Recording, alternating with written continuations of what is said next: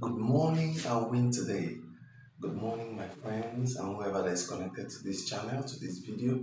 God bless you in Jesus' name. I want to talk briefly on a topic to encourage us. I titled Our Situations as Christians.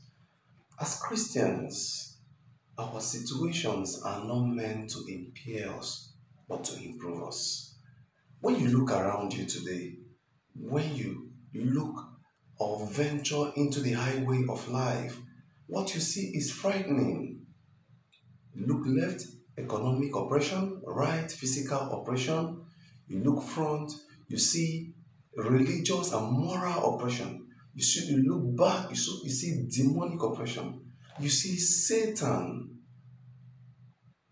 using man's unrighteousness as a weapon for his purpose, which is to kill, steal, and destroy. But as Christians, it is never proper to allow our present circumstances to cause us to doubt the fulfillment of God's promise in our lives. If you remember the words of Jesus in the book of John, chapter 16, verse 33, when he said, "In this world there will be trouble, there will be tribulations, but be of good cheer, because I have overcome the world." Jesus was also talking as a prophet. He was telling us that there will be trouble, there will be tribulations that will challenge our faith in a new way. That if we don't take time, we might deny our sonship. What is your challenge? What is your situation? Prophet T.B. Joshua told us and taught us that challenges are meant to separate impurities. They are meant to strengthen our desire for God. They are meant to stop us a while in order to prepare us. They are meant to draw us closer to God. The reason why you should run away from God is the reason why you should run to Him. What are you going through? Sickness, poverty, disease, hatred, whatever it is. Jesus Christ has given us a word of hope. Be of good cheer. If you check the book of 2 Corinthians chapter 12 from verse 7 to 10, okay, let's check and read the account of Apostle Paul. The book of Corinthians is after the book of Romans. 2 Corinthians chapter 12 from verse 7. I read, "And a test, and lest I should be exalted above measure by the abundance of revelations, a thorn in my flesh was given to me, a messenger of Satan, sent to buffet me, lest I be exalted above measure. Concerning these things, I pleaded with the Lord 3 times, that it might depart from me. And he said to me, my grace is sufficient for you." Meaning, God knows about it. If God have a knowledge of it, if God allows it, it's meant for His glory. It's meant to prepare us for the challenges ahead. God cannot risk not preparing you for where He's taking you to, because high places are slippery places.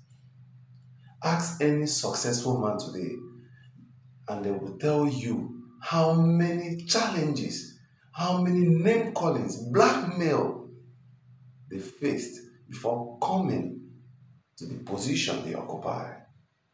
So what are you going through? I've come here to encourage you today. Don't lose hope.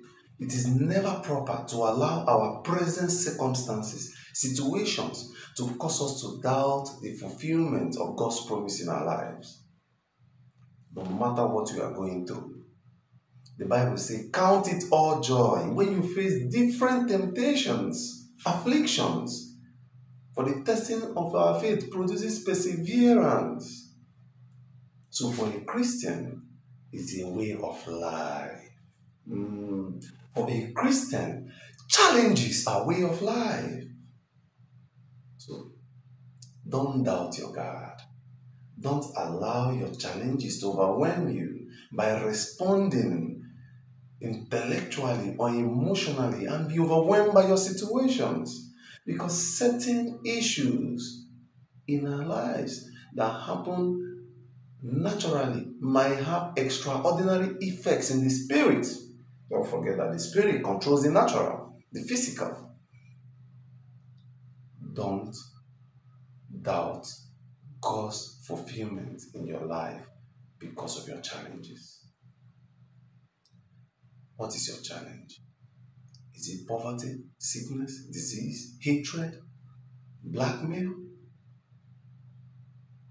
They are meant to prepare us for the challenges ahead. They are meant to separate impurities. God is not good until he passes through fire. Same way human character have to pass through the furnace of tribulation, temptation, name calling, hatred. Whatever your own challenge is, continue to trust God. Continue to believe in him because God is working out the answer. Apostle Paul, some of them are our mirror today, faced challenges. Same way we Christians have to face challenges. Our challenges might be camouflaged differently. But one thing is sure.